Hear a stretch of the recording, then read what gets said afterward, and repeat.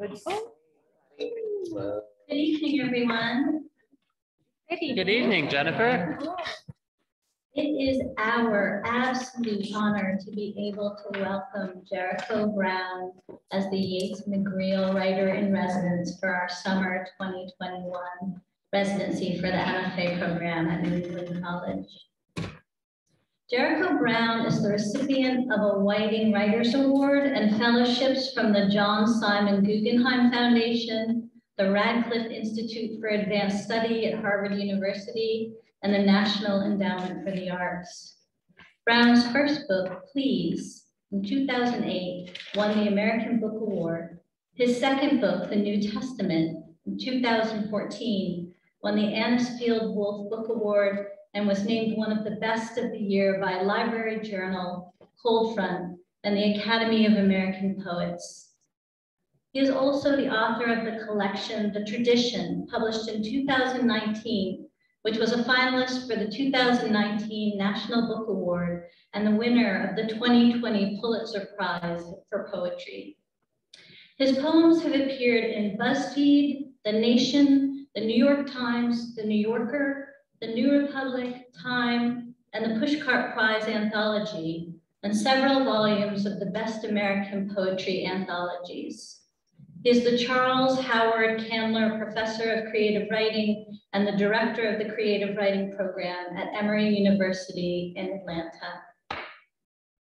Some poets are born and some poets are made. From the first time I read Jericho Brown's work, it was clear to me that poetry was there, humming in his blood, that his was a brain of the stanza and the metaphor and the rhythm and the line break. Urgency there among the music, awareness of the dangers of being alive, of being a certain person in a certain place at a certain time, inflicted upon by others. What does it take to be safe? What does it take to be safe, and is there such a thing? This is what these poems ask. A microscope becomes a cannon, a peach becomes a treasure, a bullet on the page becomes a bullet in the head. They are too awake, too aware. They are offering us pain. They are offering us hope. Jericho Brown makes the collective individual. He makes the political personal. He makes the mythological domestic. It takes a large soul to do this work. It takes a generosity of spirit, a finely tuned sensitivity. This is the work of a poet who is seeking to love the world, insisting on loving it despite what it has done. I am alive, he says, and so we are alive with him. I begin with love, he says, and we find the love in ourselves.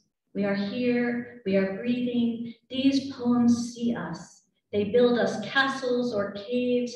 They build their way inside us, and we are real, aren't we? Or we want to be. We have all been hurt. What happens next? If we are lucky, we enter into one of these vast, vast poems, offering recognition or shelter or showing us the way home. Please help me welcome Jericho Brown.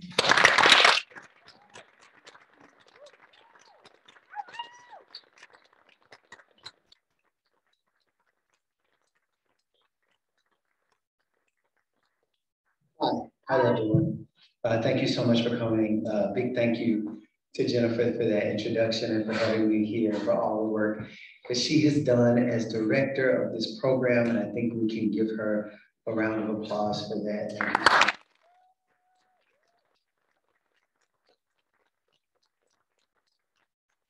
Thank you. I want to also give a round of applause to Andrew.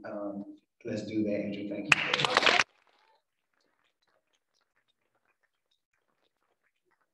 Gratitude to the faculty here for being my best friends over this last 10 days. Thank y'all so much. Thank you, for all the walks, and and to the students.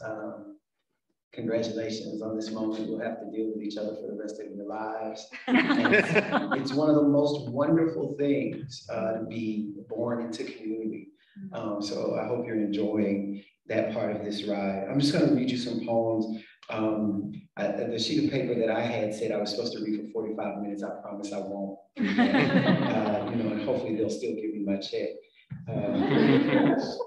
But I will, I'll read some poems and then afterward, I think there's time for Q&A, right? Good, okay. Where I'm from, we always begin with prayer. So no matter what we're doing, we always begin with prayer.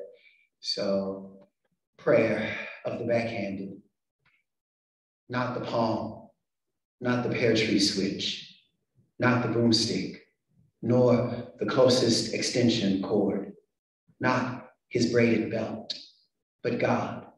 Bless the back of my daddy's hand, which, holding nothing tightly against me and not wrapped in leather, eliminated the air between itself and my cheek.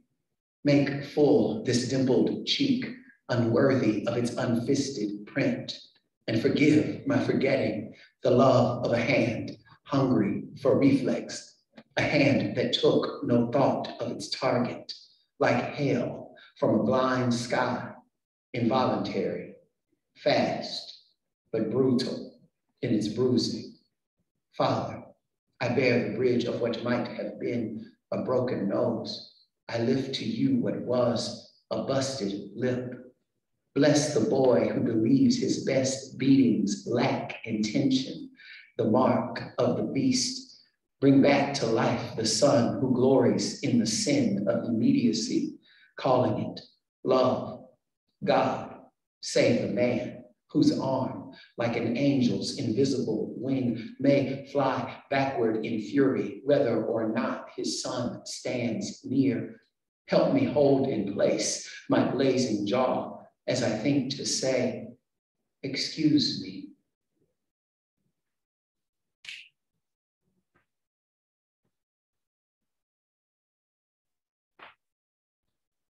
"4 in the morning.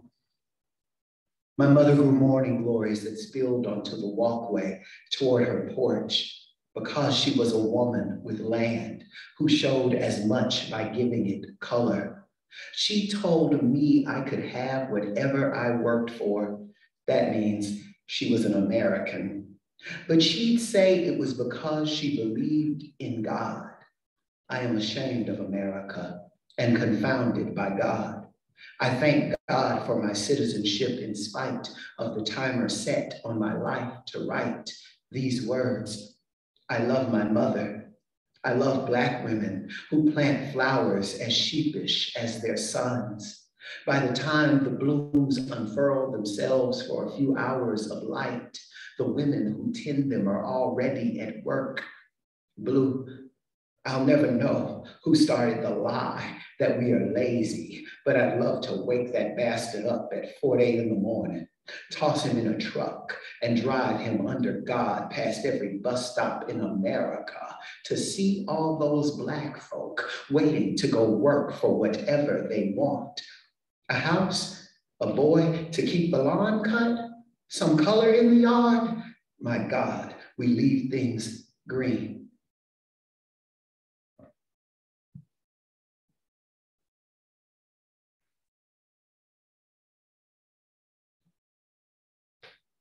Labor. I spent what light Saturday sent sweating and learned to cuss, cutting grass for women kind enough to say they couldn't tell the damn difference between their mowed lawns and their vacuumed carpets just before handing over a $5 bill rolled tighter than a joint and asking me in to change a few light bulbs. I called those women old because they wouldn't move out of a chair without my help or walk without a hand at the base of their backs. I called them old, and they must have been. They're all dead now, dead and in the earth I once tended. The loneliest people have the earth to love and not one friend their own age, only mothers to baby them and big sisters to boss them around. Women you want to please and pray for the chance to say please to I don't do that kind of work anymore. My job is to look at the childhood I hated and say, I once had something to do with my hands.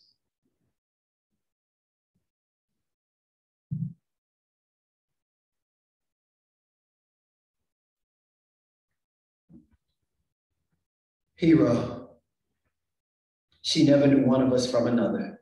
So my brothers and I grew up fighting over our mother's mind. Like sun-colored suitors in a Greek myth, we were willing to do evil. We kept chocolate around our mouths. The last of her mother's lot, she cried at funerals, cried when she whipped me. She whipped me daily. I am most interested in people who declare gratitude for their childhood beatings. None of them took what my mother gave, waking us for school with sharp slaps to our bare thighs. That side of the family is darker. I should be grateful, so I will be. No one on earth knows how many abortions happened before a woman risked her freedom by giving that risk a name, by taking it to breast. I don't know why I am alive now, that I still cannot impress the woman who whipped me into being. I turned my mother into a grandmother. She thanks me by kissing my sons. Gratitude is black. Black as a hero returning from war to a country that banked on his death. Thank God, it can't get much darker than that.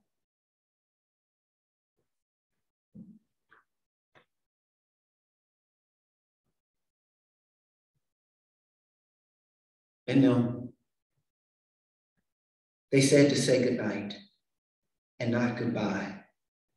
Unplugged the TV when it rained. They hid money in mattresses, so to sleep on decisions. Some of their children were not their children. Some of their parents had no birth dates. They could sweat a cold out of you. They'd wake without an alarm telling them to. Even the short ones reached certain shelves. Even the skinny cooked animals too quick to catch. And I don't care how ugly one of them arrived. That one got married to somebody fine. They fed families with change and wiped their kitchens clean. Then another century came. People like me forgot their names.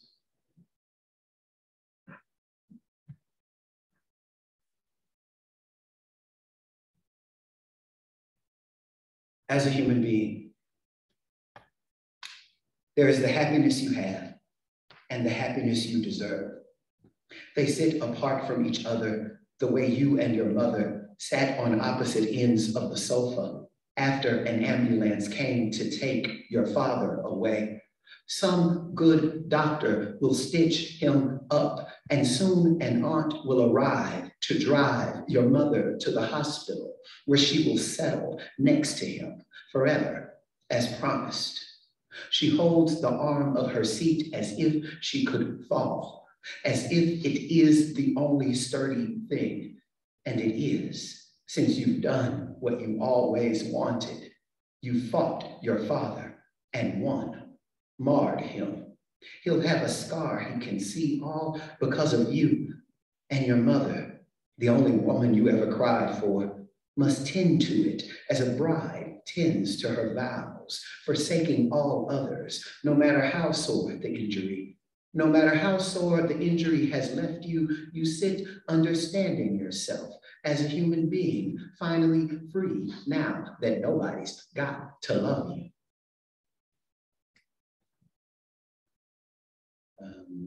This next poem makes use of the myth of Ganymede. And if you don't know that particular myth, I think it's a Greek myth, but I think the poem will tell you all you need to know about it. Ganymede. A man trades his son for horses. That's the version I prefer. I like the safety of it. No one at fault, everyone rewarded. God gets the boy. The boy becomes immortal. His father rides until grief sounds as good as the gallop of an animal born to carry those who patrol our inherited kingdom. When we look at myth this way, nobody bothers saying rape. I mean, don't you want God to want you? Don't you dream of someone with wings taking you up?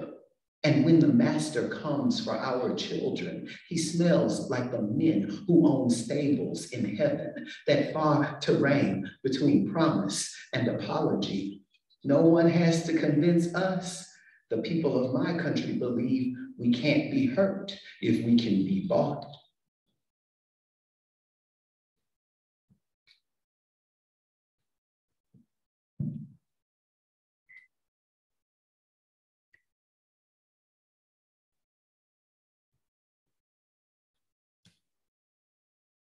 Homeland. I knew I had jet lag because no one would make love to me. All the men thought me a vampire. All the women were women. In America that year, Black people kept dreaming that the president got shot. Then the president got shot, breaking into the White House. He claimed to have lost his keys. What's the proper name for a man caught stealing into his own home? I asked a few passengers. They replied, Jigger. After that, I took the red eye. I took to a sigh deep as the end of a day in the dark fields below us. Some slept, but nobody named security ever believes me. Confiscated my Atripla, my Celexa, my cortisone, my Klonopin, my Flexeril, my Zyrtec, my Nazarel, my Percocet, my Ambien. Nobody in this nation feels safe, and I'm still a reason why. Every day, something gets thrown away on account of long history, or hair, or fingernails, or yes, of course, my fangs.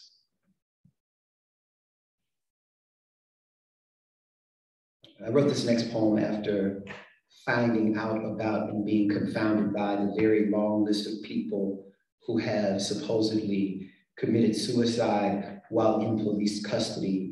That list includes people like Jesus Huerta in North Carolina, who, after having been patted down while handcuffed on the walk from the police cruiser to the building where he was to be booked, somehow managed to shoot himself in the back corner of his head. Victor White III in Louisiana, where I'm from, who, after having been patted down while handcuffed in the back of a police cruiser, somehow supposedly managed to shoot himself in his upper back. Sandra Bland in Texas, who after a day of fighting for her life, was left in a cell where there's video footage of her, and she hung herself with a trash bag while in that cell, according to the coroner.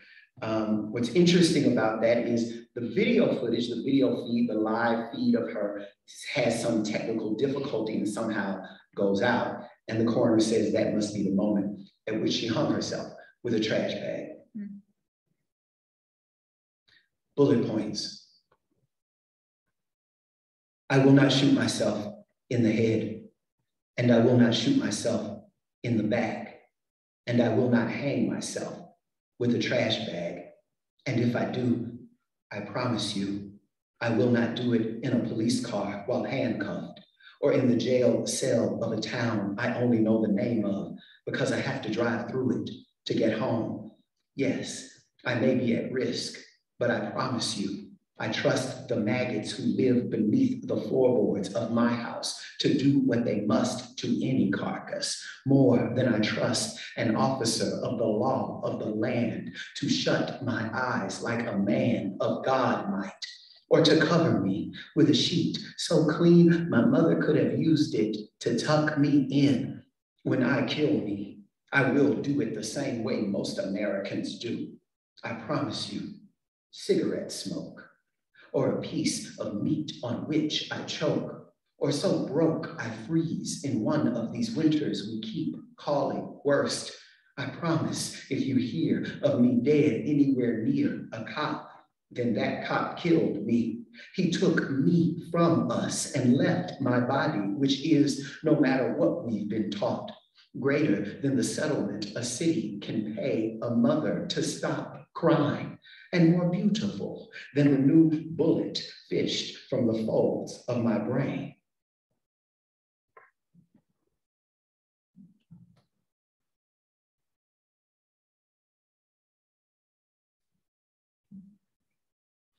Say thank you. Say I'm sorry.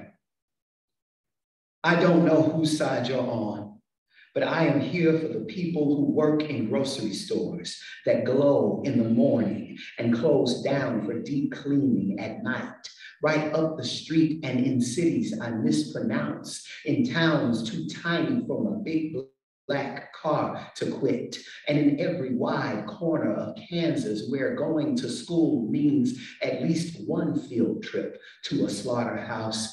I want so little, another leather-bound book, a gimlet with a lavender gin, bread so good when I taste it, I can tell you how it's made.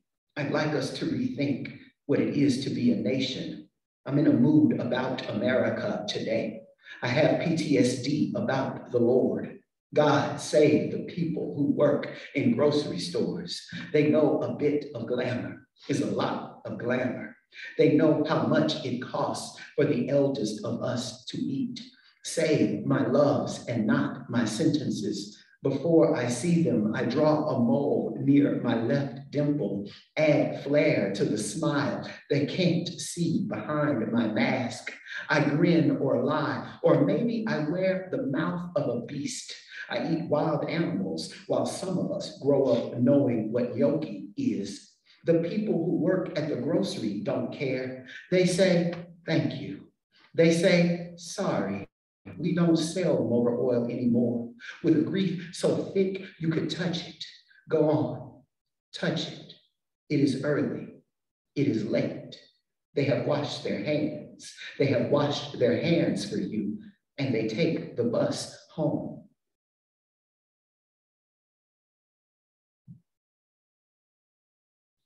So writing has been slow for me since my last book. I'm sort of working on the same 4 poems over and over again, and I'm going to read you the one that seems to be closest, although I don't think it's yet done. So I ask forgiveness.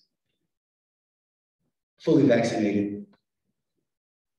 I once saw Giselle Barbie Royale do Whitney Houston so well, I got upset with myself for sneaking past the cashier after having been patted down. Security frisks you for nothing. They don't believe in trouble. They don't imagine a gun or a blade, though sometimes they make you walk all the way back to the car with the weed you didn't tuck well. No one's at fault. That's how they say it where I'm from. Everyone's got a job. I should have paid. Our clubs suffer. The beer goes warm. Our women need to perform for the tips they couldn't earn after the state shut down for good reason and too late. We lost so many friends. We lost so much money. We lost again in yet another plague.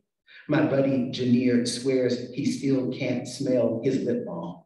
Our women need us to call them beautiful because they are. They've done what they must to prove it. And how often does any woman get to hear the truth? Giselle is so pretty. Whitney Houston is dead. No one wore a mask. It wasn't safe, so it wasn't really free. If you don't watch me, I'll get by you. I'll take what I've been missing. My mother says that's not how she raised me. A year and a half, I worried, sure she'd get sick and die. The women who lip sync for us could die. People like to murder them, and almost everyone else wonders if they should be dead. We got dressed looking for safety today. Who got dressed looking for safety today? Who left home for it? Who got patted down?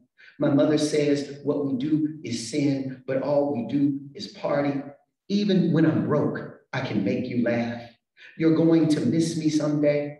You're going to forget the words to your favorite song. You're going to miss me when I'm gone.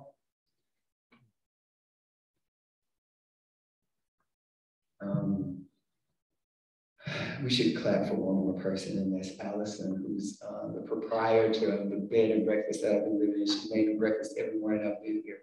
And I wish I could take her home with me for that. You're welcome to make me breakfast anytime all over the world.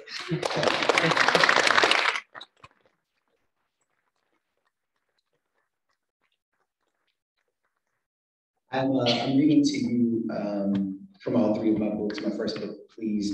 My second book, The New Testament. My mother's still angry with me about that title.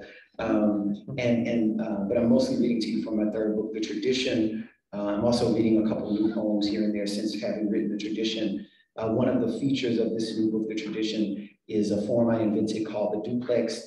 The duplex is at once a hustle, a sonnet, and a blues poem. And I think you'll hear those elements coming through in the poem I'm about to read for you. Big thanks to everybody who came to the duplex writing workshop. It was a lot of fun for me, and it seems like y'all were having a good time, and I love it when teaching can feel that way. Duplex. I begin with love, hoping to end there. I don't want to leave a messy corpse. I don't want to leave a messy corpse full of medicines that turn in the sun. Some of my medicines turn in the sun. Some of us don't need hell to be good. Those who need most need hell to be good. What are the symptoms of your sickness? Here is one symptom of my sickness. Men who love me are men who miss me. Men who leave me are men who miss me in the dream where I am an island. In the dream where I am an island, I grow green with hope. I'd like to end it there. I'd like to finish with some love poems. Can I read you some love poems? Yeah. Is that okay? You know you have to ask for consent. So maybe just 1, 2, 3, maybe just 4 more poems, and yeah, I'm happy to read you some love poems. The only thing you might want to know before this one is that Billy Strayhorn is the writer, the songwriter who wrote that great song, Lush Life. It's one of my favorite songs, and I love every version of it by anybody. I mean, my favorite version is probably Natalie Cole's, but even Queen Latifah has a really beautiful version of Lush Life. You know, most people think of the best version of Lush Life being Nat King Cole's. Anyway, I'm always amazed every time I think about the fact that Billy Strayhorn wrote a song that complicated when he was still a teenager. I really hate Billy Strayhorn. Track 1, Lush Life.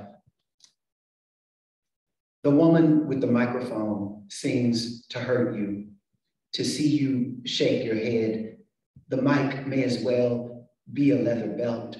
You drive to the center of town to be whipped by a woman's voice. You can't tell the difference between a leather belt and a lover's tongue. A lover's tongue might call you bitch, a term of endearment where you come from, a kind of compliment preceded by the word sing. In certain nightclubs, a lush little tongue you have. You can yell, sing bitch, and I love you, with a shot of Patron at the end of each phrase from the same bar stool every Saturday night. But you can't remember your father's leather belt without shaking your head.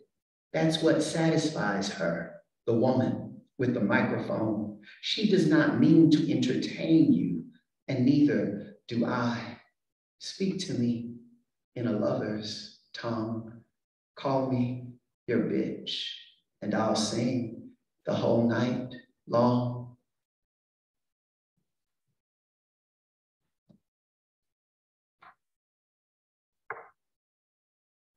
Heart condition. I don't want to hurt a man, but I like to hear one beg. 2 people touch twice a month in 10 hotels, and we call it long distance. He holds down one coast, I wander the other like any African American. Africa with its condition and America with its condition and Black folk born in this nation content to carry half of each. I shoulder my share. My man flies to touch me, sky on our side, sky above his world I wish to write, which is where I go wrong. Words are a sense of sound. I get smart. My mother shakes her head. My grandmother sighs, he ain't got no sense. My grandmother is dead. She lives with me. I hear my mother shake her head over the phone. Somebody cut the cord. We have a long distance relationship. I lost half of her to a stroke. God gives to each a body. God gives everybody its pains. When pain mounts in my body, I try thinking of my white forefathers who hurt their Black bastards quite legally. I hate to say it, but one pain can ease another. Doctors, rather I take pills. My man wants me to see a doctor. What are you when you leave your man wanting? What am I now that I think so fondly of airplanes? What's my name? Whose is it? While we make love. My lover leaves me with words I wish to write, flies from one side of a nation to the outside of our world. I don't want the world. I only want African sense of American sound, him touching this body, aware of its pains. Greetings, earthlings. My name is slow and stumbling. I come from planet trouble. I am here to love you, uncomfortable.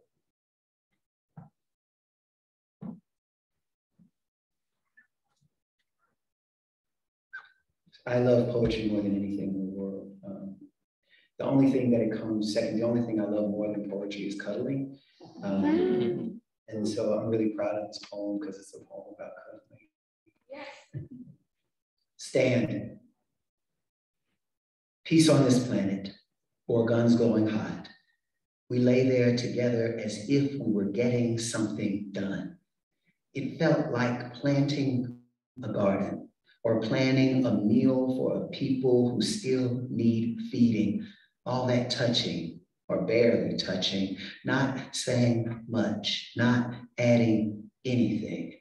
The cushion of it, the skin and occasional sigh, all seemed like work worth mastering.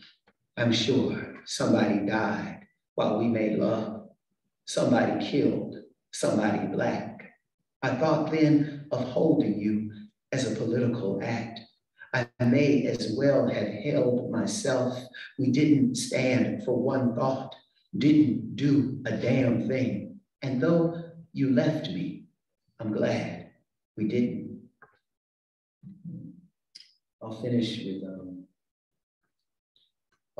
duplex. I'll finish with the last poem in the book, which is also the last duplex in the book. There's another layer of form. I mentioned to you earlier that the duplex is at once formally a hustle, a sonnet, and a blues poem all at once. There's another layer of form here, as this poem is also a cento. A cento, as you know, is a poem that is made up of lines from other poems.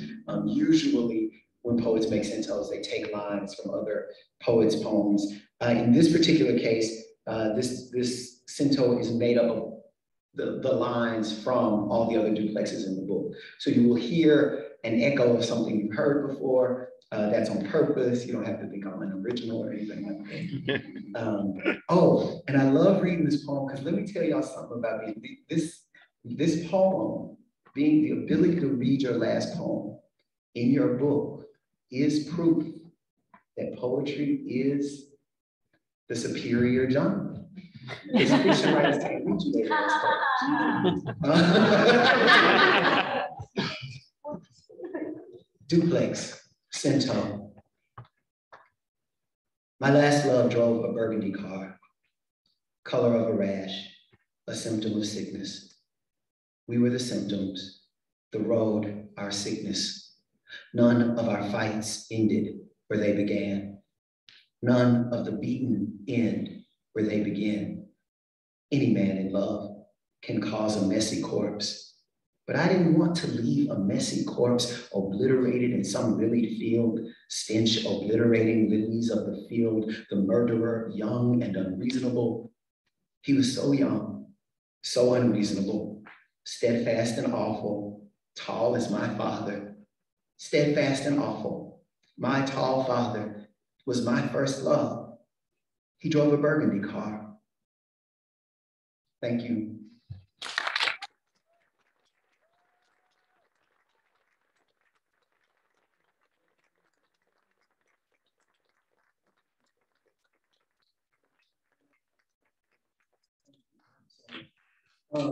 So this is my favorite part. The reading part, I usually shiver and mad and scared, but this is my favorite part. I like to answer questions because then I figure out what I'm thinking. So y'all can ask me anything you want if you want to know anything about these poems or about poetry in general or anything. You love form. This seems that way. Can you talk about that? And as someone who, I struggle with forms, and you seem to occupy them with this like embodiment, and you really show up in your forms in a way that like I've never been able to figure out. So I mean, my love of forms, I sort of talked about this a little bit today in the workshop. I really just think it has to do with opportunities to say what I did not expect to say. So, you know, a word we hardly say anymore. It was kind of popular maybe when I was much younger. People don't really say mellow anymore, but that's a word that's in our vocabulary. We do know that word and we know what it means, but it doesn't come up as often. So, you know, if I'm writing a poem and it rhymes in certain parts as some forms dictate, and I say the word yellow, and I can't think of what I have to say when it's time to rhyme that again, I have to use the word mellow. But what's wonderful about that is that means I'm going to say something I didn't plan to say, because I don't use the word mellow. Do you follow what I'm saying? So that puts me in a position where I have no choice but to get out of my head, as Keats would say, my designs on the poem, get out of my intentions and deal with the language and see what sentence, what line works best with the word mellow, which is like really ultimately saying, forget you, Jericho Brown, do what you need to do for the poem. Do you understand what I mean? Yeah, but then following up on that, that can often take people towards like a bad poem, like a poem that's just kind of doing what it needs to do to fulfill the parameters of a sonnet, for example. And so there must be some sort of follow-up to after you say mellow, what do you do then? Well, I ask the poem questions. I mean, you know, so I'm a believer in stages and putting things away and coming back to them, putting them away, coming back to them. And I don't stress out about time. You know, I'm not, you know, a lot of people from my generation and just a little younger, they're like, oh, I'm on my 6th book. And I'm like, why? Didn't nobody buy your 3rd book, girl? Sit down. Do you know what I'm saying? So I don't, do you know what I mean? Like, I'm not in a rush.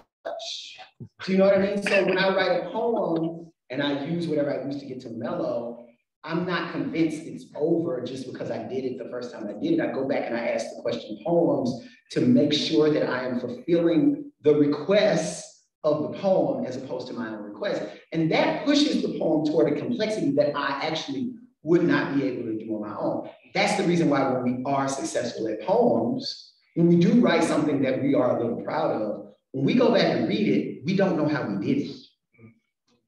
Because if you sit down with your intentions, you can't make that thing. But if you give your intentions up and you follow language, suddenly you make what you're not aware you're capable of making. Does that make sense? Yeah. So I asked the poem things like, who is your speaker? What is your location? What's the problem? How complex is that problem? And after I ask myself those questions in the poem, given what I've already put down, pushes me toward revision, as opposed to me saying, oh, I want my poem to be about this, so let me get rid of this line. Like, no. Does that make sense? Yeah. Kevin, do you wish your hand up? Yeah, it was really nice hearing you talk about your writing process today, and thank you for sharing that with us. I'm curious to know, with a poem like Bullet Points or even Fully Vaccinated, those seem more specific than some of your other poems. I just wonder if those two started out as a mess of text, or if that was something that I know you said you don't set out to write a poem. So yeah, Bullet Points as a human being is a poem in my second book called Coliseum. I think it's the first poem in my second book. You sort of remember the poems where this happens. I sort of kind of wrote them and sat down somewhere, and I was real, you know what I mean? yeah. Coliseum, I wrote on the way to the bathroom at like 3 in.the.morning in the notes app of my iPhone. It was, I had to change one word. I think I had a word like captain. I took it out and changed it to gladiator. And then the poem worked. And that happens for you sometimes, but only if you've been doing all this other stuff to lead to that. So you got to fail a lot to get those few moments where you're like, oh, I wrote a poem. Bullet Points came pretty quickly. It needed some revising. But in terms of the frame of what's there, it's pretty much very close to what I first wrote. I remember that experience with as a human being as well. I sort of wrote as a human being, sitting on the couch with my, one of my former students was sitting on another couch working on something. And somebody was sitting over there working on something. And I had this idea, and then I wrote the poem. And I was like, I just wrote a poem, y'all. So then I couldn't work anymore, because if I write a poem, I don't work anymore that day, which becomes problematic. Because I'll have things due for work, and I'm like, I wrote a poem. I did what I was supposed to do today. Do you know what I'm saying? I'm like, I don't really play that. So, which is so interesting, because when I was writing this last book, I would write 2 or 3 poems like a day, which is stressful but true. And so I would be like, I ain't doing nothing else. But then I would get another idea or another line. And I'm like, oh, but I will write another poem. I'll do that. Do you know what I mean? So I hope I answered your question. I feel like I just started talking. That's great. Thank you. Yes. I wonder the difference between those 2 answers in terms of giving them time and then like writing it on the way to the bathroom and changing one word, and that's dumb. Yeah. Like, so is there a point where you take Coliseum and you're like, do you need more time? Or did you know, like when you change it to Gladiator, it's done? Yeah, I had an idea that it was close, but I still give everything the same amount of time. And I still have friends. The wonderful thing about being a poet, as opposed to being like a violinist or a sculptor, do you understand what I'm saying? Yeah. Is that you have friends who are also invested in your work as if they are writing it, if that makes sense. Yeah. You have mentors, you have mentees, and the investment is different in one another's work. And so, I send stuff to people and they're like, yeah, this is done. Or they're like, oh, it's close, but do you know what I'm saying? So I put things away, and I'm still sort of waiting around before I even send stuff out. And I'm always trying to work on a lot of things at the same time. So when I work on my poems, I have them all in a single file. That way I'm not hung up on a poem. I can like work on whatever is at the bottom of the file and just sort of work my way back. Do you follow? So work on what's at the top and work my way down or whatever. Does that make sense? Yeah. So yeah, it felt like with that poem, and this last poem, this Fully Vaccinated poem that I read today, it's just a little too talky for my taste. There are moments that I feel like are interested in narrative. I'm like, why are you saying all that? But for whatever reason, I haven't been able to cut them or change them yet. So, which is what, ultimately what I've been doing for the last like 10 days is like changing that one poem. I've been working on that poem, which might be different if I weren't here. I just decided, okay, that's what I'll do while I'm here, Right. Yes. How important is sound when you're writing? Do you read your poems aloud a lot as you're writing? They're so rich to listen to, and you read them so beautifully. How does that figure into your actual writing process on the page? Thank you so much. It's everything. I don't want to write a poem that I don't want to recite. I want to write a poem that feels good in my mouth and that I would love to hear. Do you know what I mean? And for me, it's always been very important.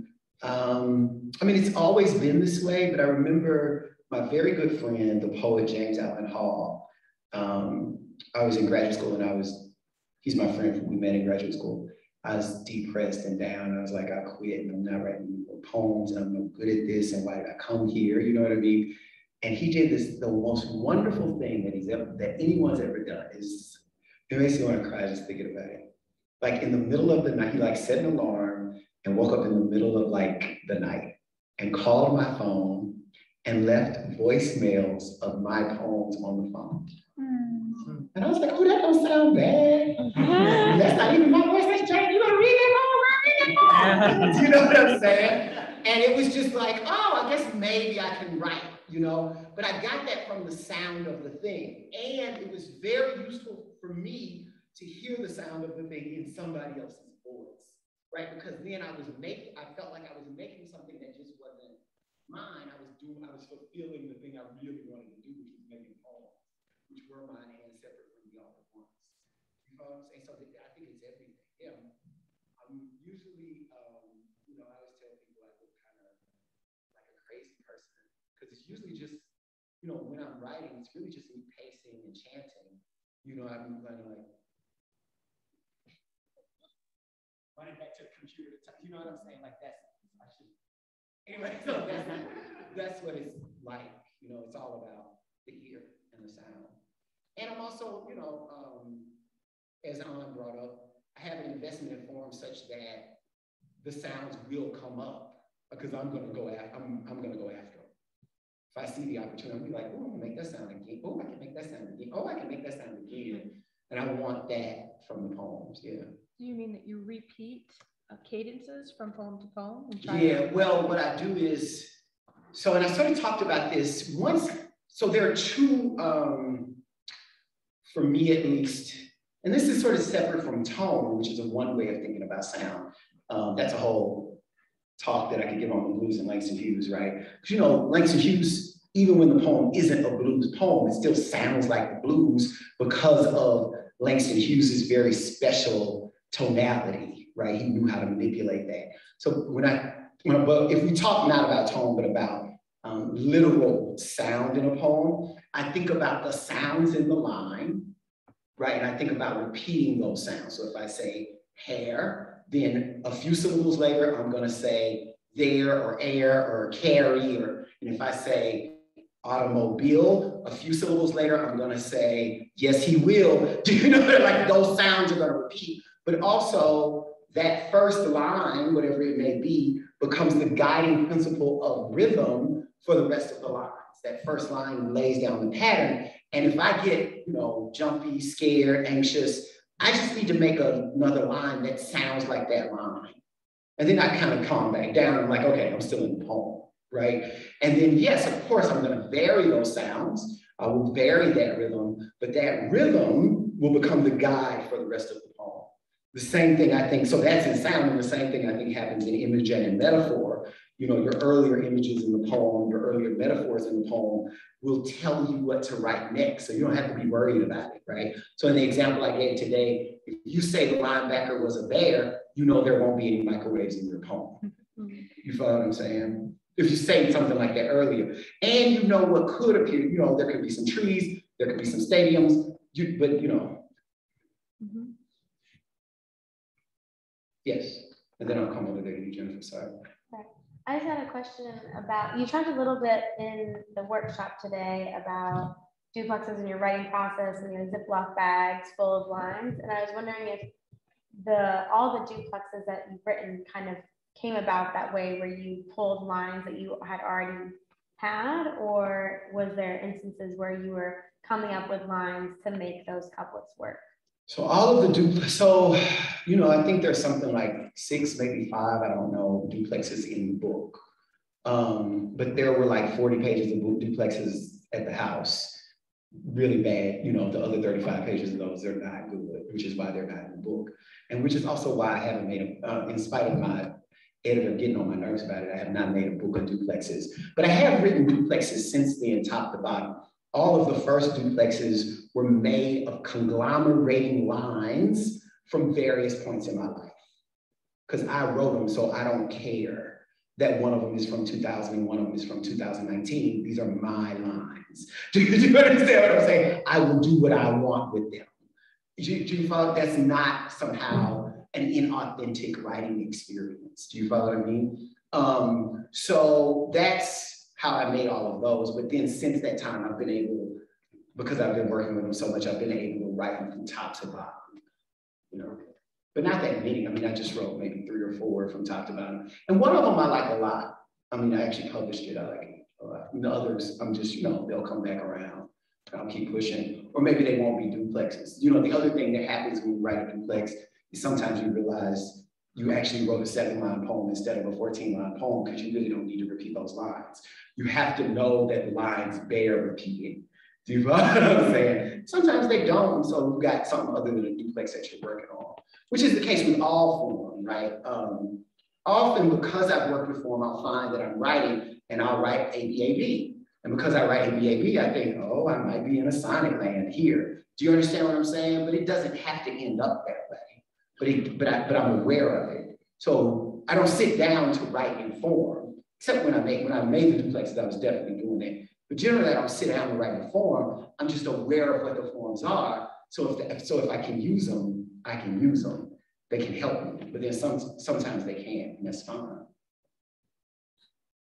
Yes. I am interested in how and when and why people gravitate to specific forms. And I'm wondering if there are any forms that that you're attracted to, that you want to spend time in, but have not yet figured out how to move through them entirely. Yeah, well, I mean, I mentioned this earlier today. I really like Pantoums and villanelles because I feel like, I mean, I like everything that helps me. And you know, the villanelle tells you when you write a line, that's that same line, this time, this time, and this time. When you write that line, that's that same line, this time and this time. So I'm like, hey, that's great. It's like already written. I just have to figure out a couple more lines after I figure out 6 lines. Do you understand what I mean? So I'm into that, but, and I have a lot of them, but I haven't. There's one that works, but I haven't sent it out anywhere or anything. There's one my friend Sean was like, this was good. But generally I don't like them, you know. Pantoum, I have a lot of Pantoums that I don't like. You know, I mean, sooner or later you'll see a Pantoum in a book and I'll be like, oh, I like that one. Jennifer, sorry. No, you're fine. So you were talking today about the value of surprise and how it's really important to a poem to put 2 sort of unlike things side by side to create that surprise that's so essential. But then you also talked about mixed metaphors. So where is the line there between, having surprise, having the unexpected, pushing the envelope on metaphors, but then not going so far that you're breaking the agreement with the world of the poem? Well, let me say this, that's how Jericho Brown feels, but maybe that's not how Paul Solana feels. Do you know what I'm saying? Maybe that's not how, as you mentioned earlier, maybe that's not how Robert Duncan feels. But to some extent, maybe that's not even how Robert Creeley feels, although I think Creeley and I are probably more in line in terms of poetics. I don't know where the line is. I think your poems have to be yours and they have to be original. And if somehow you can make mixing metaphors work, go for it. But I'm interested in unity and oneness of a poem.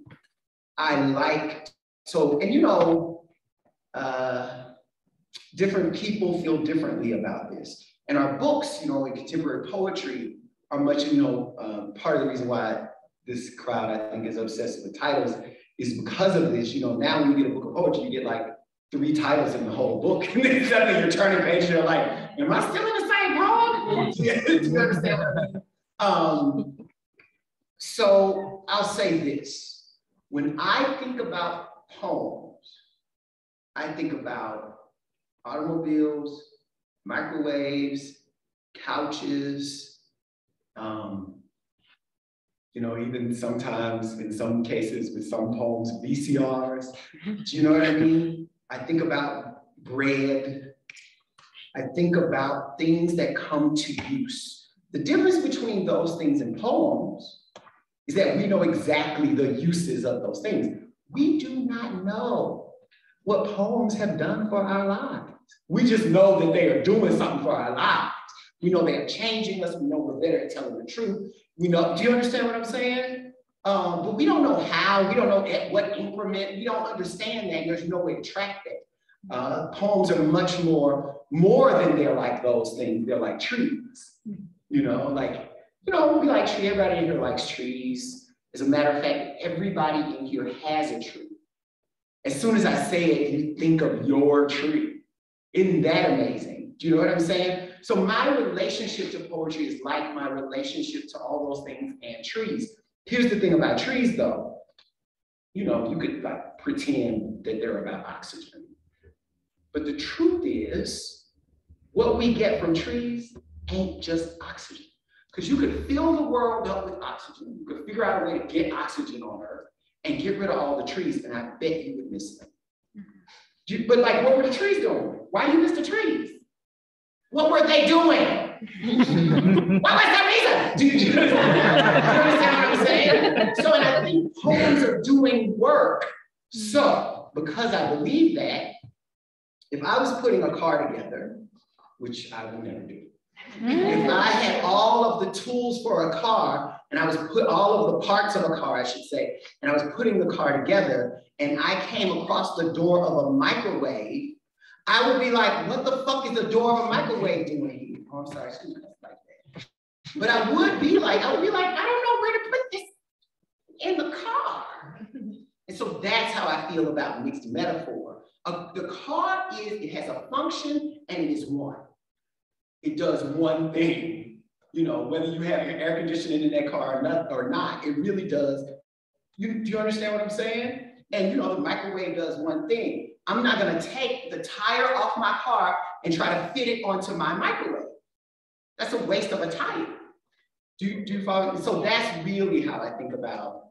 It's not real, I mean, you know, we say metaphor, we say conceit, we say metaphorical consistency, but I generally, to myself, am just saying unity, oneness. Do you follow them? Yeah. Yes. Thank you.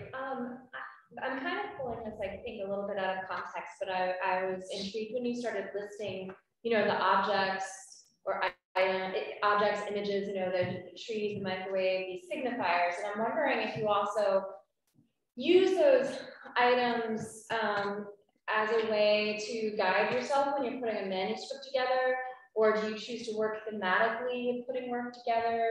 I'm just curious about how, you know, you make that working happen. That's a great question. I think for me, putting a manuscript together means using everything I ever heard about putting a manuscript together. You know, so I'll use everything you just said, plus everything I learned in school, plus everything from whatever the most recent book that I liked, you know what I mean? So it varies. The only thing that I do that I think everybody else doesn't do, sometimes things get chronological. I might section chronologically, but I won't inside the section make the poems chronological. And I really don't always section chronologically either, but I might, you know. But the only thing that I do and other people do this, but I haven't seen a lot of people do this. I order my poems such that they go from last line to title, so that after you read the last line, when you see the title on the next page, it feels like a continuation, even associatively, it feels like a continuation, such that you feel like you gotta read the next poem, which hopefully enhances the reading experience. So you feel like not just that you're in a book or in one poem after another, but that you're in one long poem. Does that make sense? Yeah. That you can't get out of, because every time it looks like Jericho gave you a break, he's got this thing over here that's like, so let me see if I can find that. Just to give you an example of what I mean. This poem ends, you know that story as well as you know my smile, how it fit my face once I cut each tooth in your well-wrought world, right along with this scar, and this one, and this one, and this. And then the title of the next poem is To Be Seen, right? And then the last line of To Be Seen is, I touch as if to make you whole. And then, actually, I'll read the last 3 lines, maybe more than that. Here I am dying while he makes a battle. I'm talking about doctors. Here I am dying while he makes doctors. Here I am dying while he makes a battle of my body, anything to be seen when all he really means is to grab me by the chin and like God the Father say through clenched teeth, look at me when I'm talking to you. Your healing is not in my hands, though I touch as if to make you whole. So that next poem, it's associative, but it makes sense to me. The title of the next poem is Langston's Blues. And then the last line of that poem is, there was nothing, the sentence last is a section, there was nothing I could do about race. And then the next title is a nim. And nim, which is a poem I read for you tonight, is a word that we use in the South. Some of you might know, and you know this word. It's a word we use in the South for that person and everyone you associate with that person. So it's like saying kinfolk. Do you know what I mean? So then I say this thing about race and then I say kinfolk. So that's something I do when I order books. And then, you know, sometimes things are chronological, sometimes things are thematic. It depends on where you are in the book. It also depends on what I have. Do you know what I mean? Like there's a point where it's like, this is all I got. Am I trying to make a book with this or what? I got 50 pages of poetry. What are we gonna do? What's up?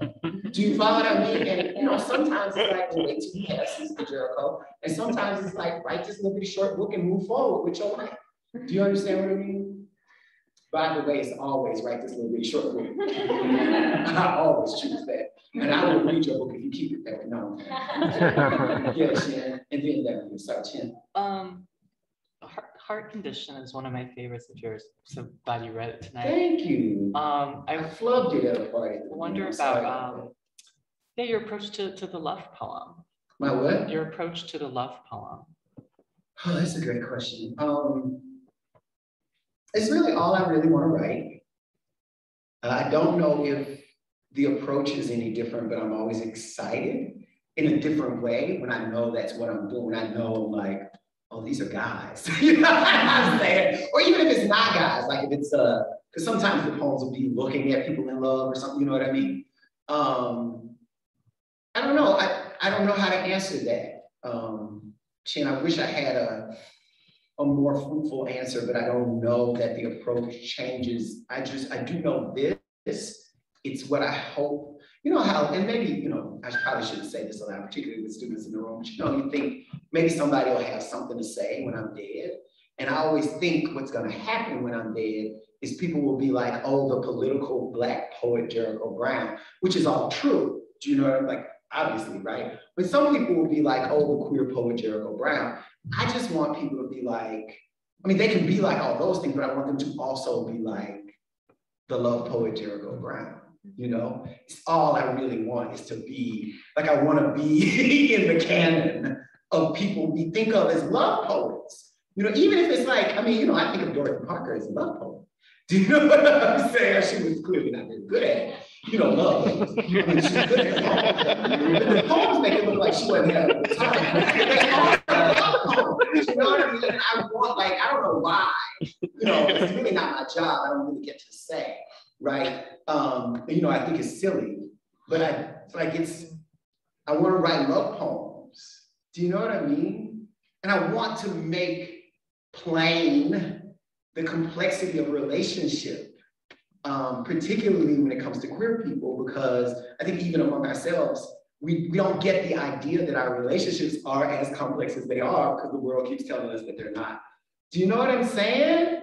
So I have to figure that out over and over again in those poems. So maybe that is what's different about it. Like, because I'm probably thinking, like, you know, I get excited because I'm like, I'm doing the thing that people don't get to see as often as I think they should see it, or know as often as I think they should know it. Does that make sense? You know, the other thing is about this question, in all my poems, every poem I've ever written, I mean to write the poems that I need or needed. So, you know, as a younger reader, as a person falling in love with poems, and I was reading poems really early, like 7, 8, 9, like, you know, I was reading, like I read life studies when I was 9 years old. That's not even an exaggeration. Like why? I don't know. I couldn't understand a word of it, but I read it. Do you understand what I'm saying? So as a person falling in love with poetry, I was always aware of what I wasn't seeing. And I want to make that. And you know, writing the queer love poem, just, it doesn't matter how many queer love poems there are in the world, there will never be enough. We got a lot of catching up to do. So, you had a question, sorry. Oh, that's fine. You talked a little bit about not writing a ton since your last book and working on this one poem over these 10 days.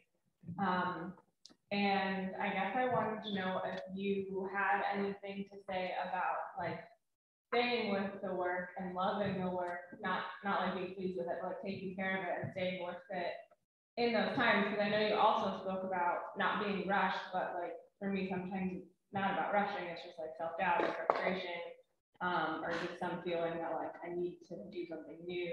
And I just wanted to know if you had anything to say about that. Well, I think first, the most wonderful thing to know is that those frustrations never go away, which is great to know because that means every poet you've ever loved had those frustrations.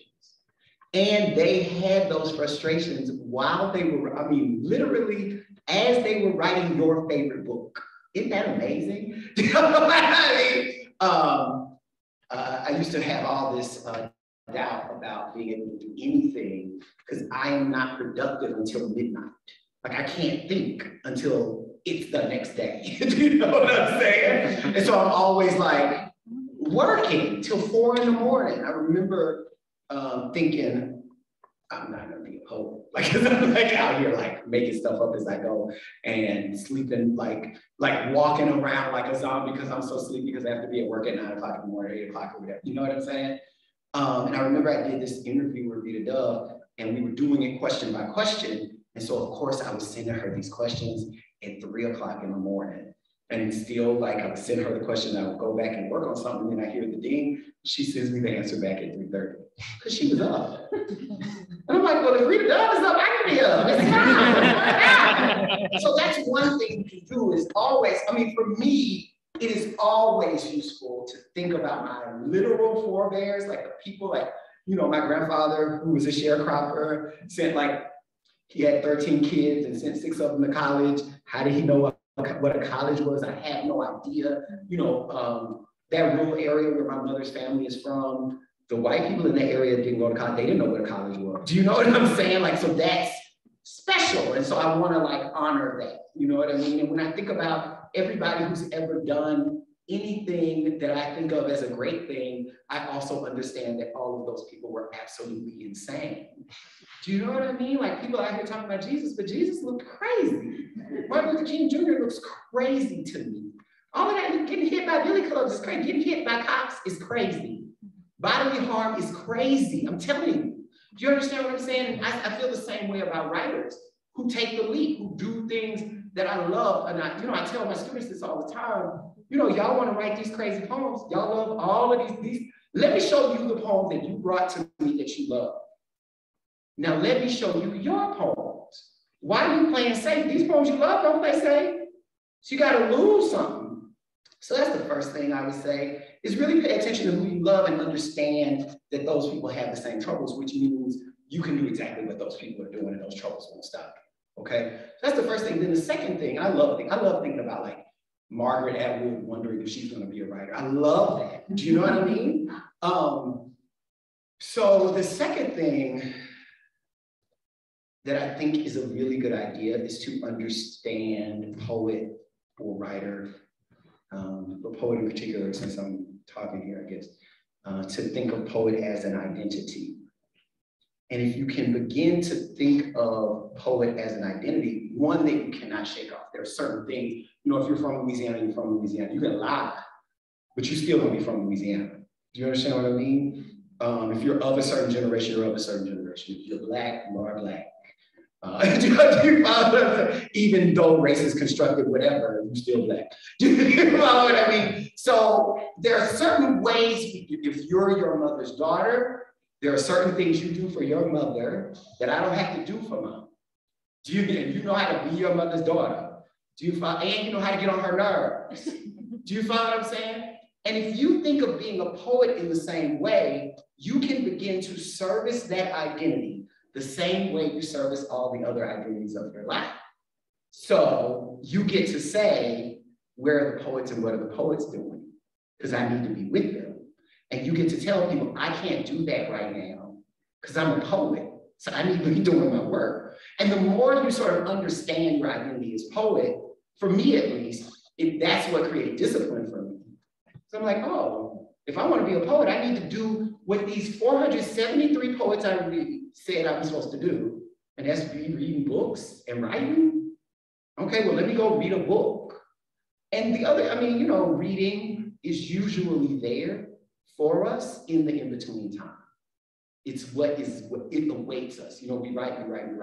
And then we're not writing and we feel like, okay, well, I guess it's over for me. But in actuality, the books are sitting over there like it's not over for you. We just want you to read us. And that way you can be directed to the next thing. Any other questions? No? Thank y'all so much.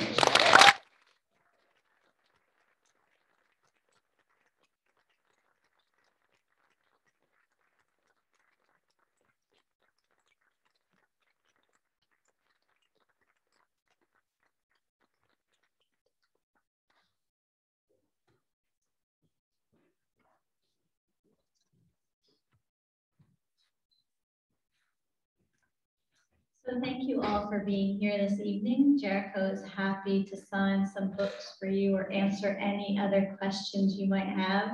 Let's just give one last round of applause.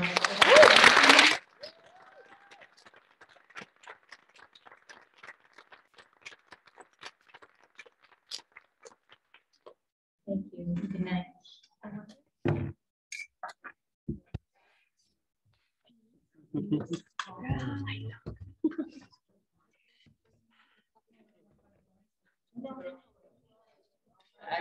Yeah. What's that?